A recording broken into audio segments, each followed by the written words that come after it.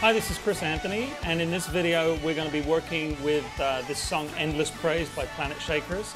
And we're going to take a look at how you can use the onboard styles of a Yamaha arranger keyboard like this PSR-S 670 to kind of recreate the sound and feel of a song like this. So let's just go back to the beginning of the song and have a little listen.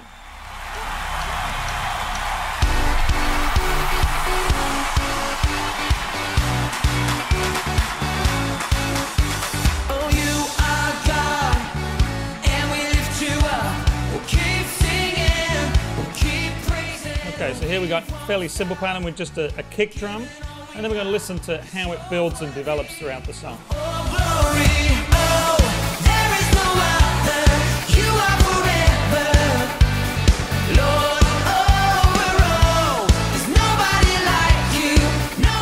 And there we have a more full drum pattern. It kind of goes back to the kick there for a little bit. It's a synth solo sound comes in. Every night and day, and with no delay, let endless praise resound. Let's go! All right. Then it goes into that really nice, powerful part. So let's go back to the beginning of the song, and we'll start working on the first part here. I found a style already. Went through some of the onboard styles, and I found a style in the dance and R&B category, and it's called club dance, and I think it will be perfect for this song. Have a listen.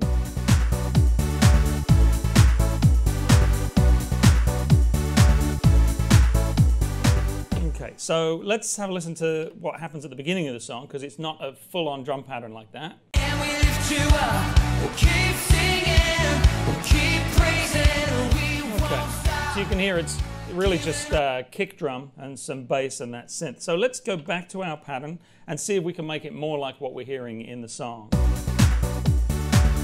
So right away I hear there's too much drum in there. So let's go into our channel on off. And here I can turn off different parts of the style. You can see rhythm 1, rhythm 2, bass. So I'm going to turn off the 2 rhythm tracks. And I'm also going to turn off some of these other phrase and pad tracks over here. So I like that. And now we need that simple kick drum. And I can use the pads over here if I go into some of the drum loops. And let's try something like house. This gives me a simple kick drum.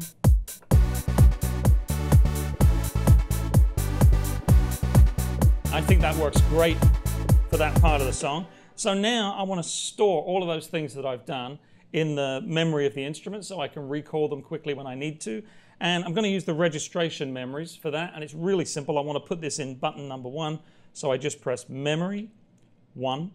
And that's it. It flashes for a couple of seconds. And now it's stored. Whenever I need to play that section of the song, I just hit the 1 button and it sets up all that stuff that I just did. Okay, let's see what happens next. 'Cause you're worthy of all glory. So we just get a much fuller rhythm section, and we can probably just turn back on the stuff we turned off. So let's press channel on off again, and here's the rhythm tracks we turned off. Let's turn those on again, turn on the pad and the phrases, and have a listen to that. So.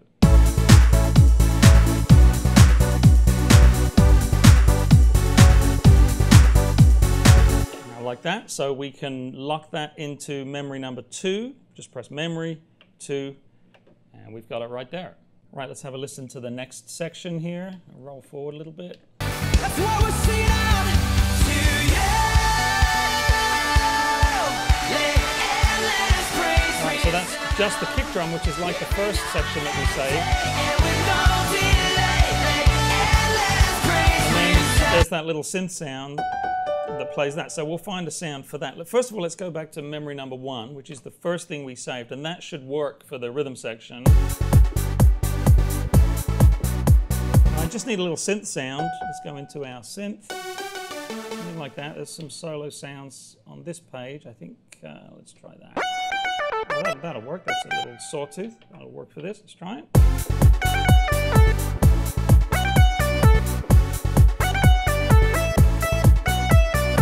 Right, that sounds great. So we can now lock that into memory number 3, and we're ready to call that up at the touch of a button. Let's listen to the next section.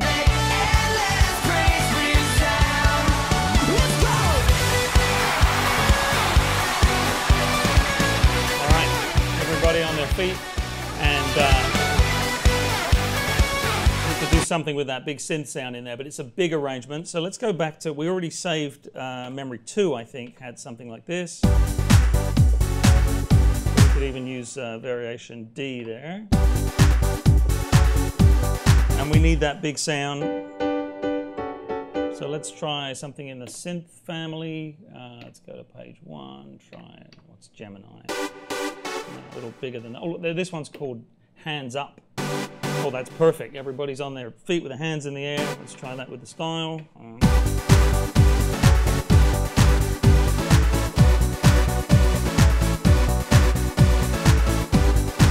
I think that's great. So we're going to store that in memory number 4. So again, we press memory 4, and it's ready to recall at the touch of a button.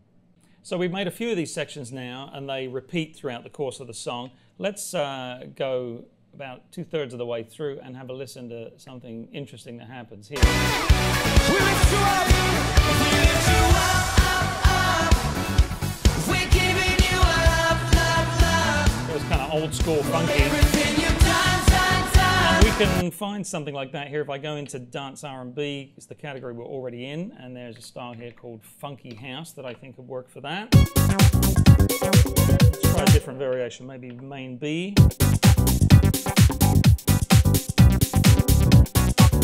Pretty good. Or we could go even more old school. Let's go into the pop and rock family and try, this one's called funk pop rock. Have a listen.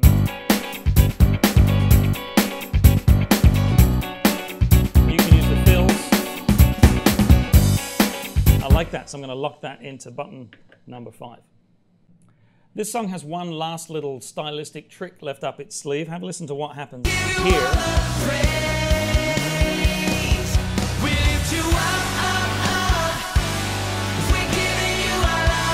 It's really cool. It goes into a halftime feel. And you might be thinking, well, there's no way we can do that with the style we're using, but I found another style that has the exact feel, or really, really close to it. It's called 90s core ballad, here in the ballad family. And have a listen, it already has pretty much the feel that we're looking for. And we can make it a little more powerful. Let's turn up the volume of the drums. I'm just going into the mixer panel here. And I want to have something on the left hand. They had a nice little clangy guitar in there. So let's put a sound on the left hand side. That'll work, I think. Yeah, just a distortion guitar, add in the style.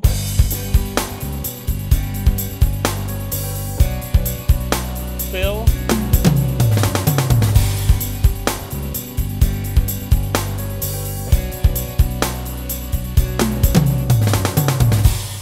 And we'll store that into memory number 6. So now we've created our registration memories for all the different sections of the song, and we can switch between those as we need to. Let's just go to the end of the song, see how it finishes.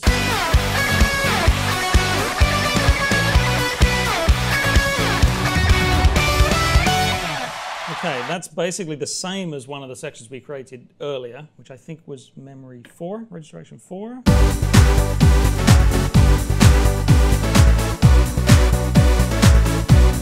And we just need something for how it ends. So let's try using ending 1. Ending 1 is a short ending. It always finishes within the first measure, and it just gives you a really nice, clean, professional way to finish the song. So let's try that.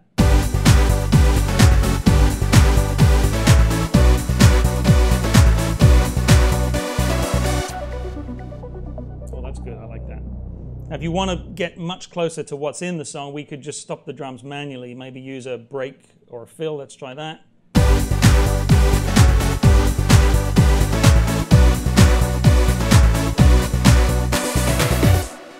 And we just stop the drums manually. All right, let's put it all together and see what we've got. So we'll go back to number 1.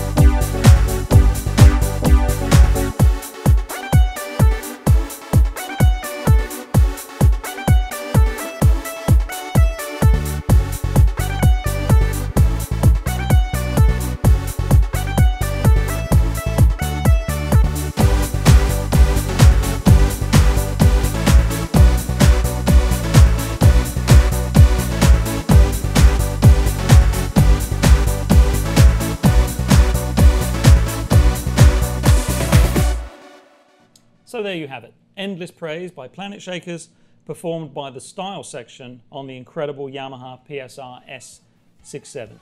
I hope you enjoyed the video. Thanks for watching.